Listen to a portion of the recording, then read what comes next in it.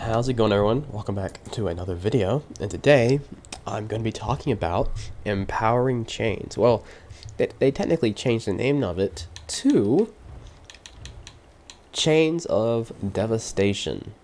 Now, what this does, the new morph of it, basically whenever you launch yourself to someone, you gain Major Berserk for 10 seconds on a DK.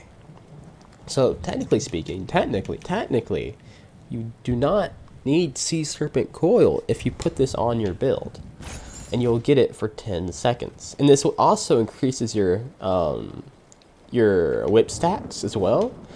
So you could take off Flames of Oblivion if you're stamina, you know, if you wanted to. If you're Magicka, you could take off like the Magic Morph Venom Claw, which is, I kind of forgot the name, but I don't really use it.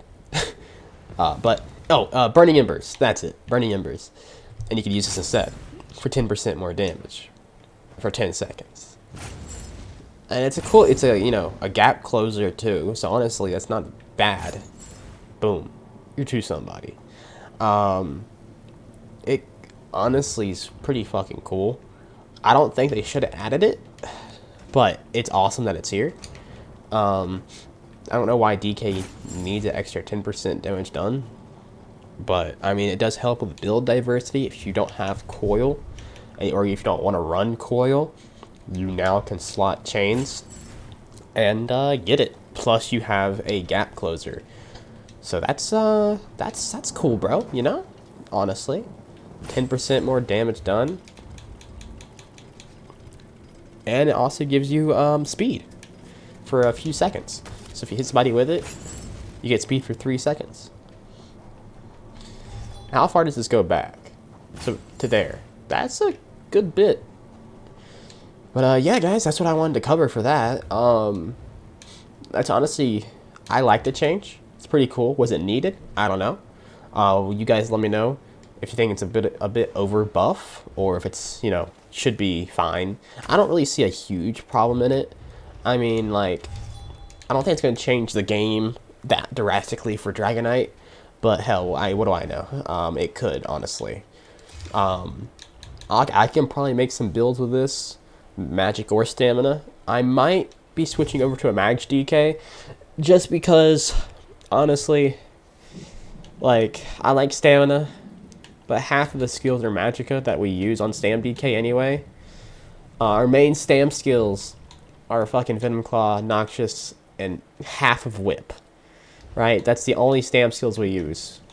And Vigor. If you play a more meta DK, I guess you could say. Not if you play like Uppercut and stuff like that, that's a bit different. But I used to play that. I'm not a big fan of Uppercut anymore. It's kind of boring. But yeah. So yeah, 10% more damage done. There you go, guys. And it costs like what 3.8k? Yeah. So it's not that big of a cost. I mean, it is pretty costly, but like it won't really hurt you that drastically. I feel like for extra 10% more damage, it's a small sacrifice to make for salvation. You know, like yeah, pretty much. Thank you guys for watching. If you did enjoy, hit the like button, subscribe button down below. I know this ain't really that big of a video, and it didn't really cover much besides just one skill. But I play DK a lot, so I want to get this out there for them, and the people who do play DK, Magic, or Stamina. But yeah, 10% more damage done for 10 seconds. I think it's honestly a cool change. I know some people were like, why did they do this? I mean, you know, it's ZOS. They do some crazy shit. But should they have changed it? I don't know. Probably not. But I already had 10% more damage done in my kit from Sea Serpent Coil anyway. So them just doing this just kind of makes me not have to have the slow, which is honestly pretty cool, for me at least. But yeah, again, thank you guys for watching. Yeah, and peace. It's your boy VGN Vex here. Peace.